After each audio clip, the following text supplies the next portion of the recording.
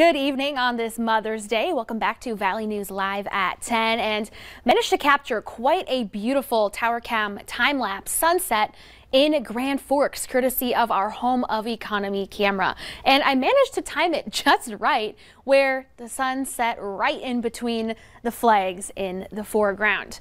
Right now the high temperatures across the region today were mostly in the 50s, lower 50s up across northern Minnesota, 51 in Baudette, 52 in Waskish, 33 Bemidji, or 53 rather, 58 in Grand Forks. We warmed to 61 here in Fargo, Fergus Falls, and in Gwinner. 60 was the high temperature in Jamestown on this Mother's Day.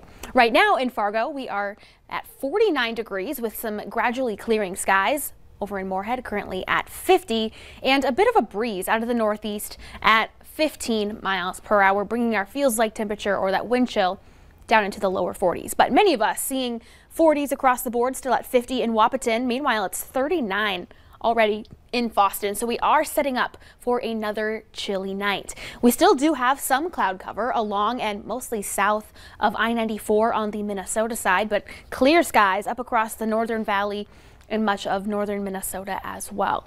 Here in Fargo tonight, once those clouds completely clear, we're in for a chilly one. Temperature dipping to around 30 degrees by tomorrow morning.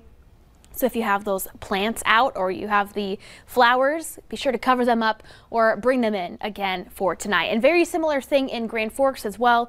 Even cooler though, we're looking at upper 20s by the time we're waking up tomorrow morning. A few passing clouds through the overnight period, but generally seeing a clearing trend.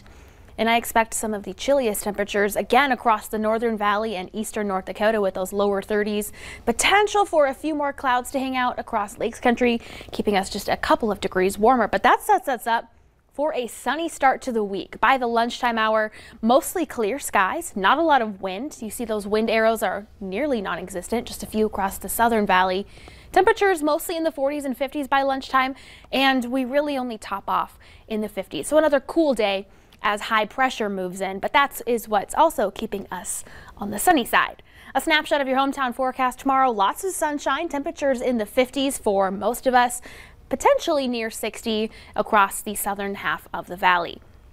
We have had two well above average warm days over the last 2 weeks. May 1st here in Fargo, 86 degrees. May 2nd was 78 degrees. And now we've been pretty much in the 50s to near 60s ever since then. But I do have some good news. We're going to warm back above average at least a couple days in the 7-day forecast. But before we get to that, another sign of spring. Some crabapple blossoms. A beautiful sight this time of year. Thank you so much to Elizabeth for taking the time to upload this photo to valleynewslive.com.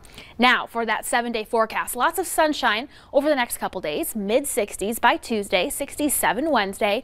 The average high temperature in Fargo today is 66. The breeze picks up a little bit Wednesday and into Thursday. Isolated showers late Thursday, but Nishay, look at these temperatures warming up into the 70s Thursday through Sunday. But we also turn a little bit more showery. The best chance for more widespread rain looking like next Sunday. Well, we like the good news, so keep it coming, Summer. I'll do my best. Okay, thank you so much.